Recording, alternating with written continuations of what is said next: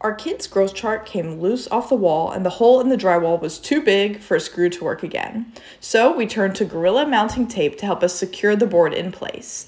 Gorilla Mounting Tape is a double-sided tape that mounts in an instant for a long-lasting bond, and it's perfect for pictures or DIY projects like this one up to 3/4 of an inch thick.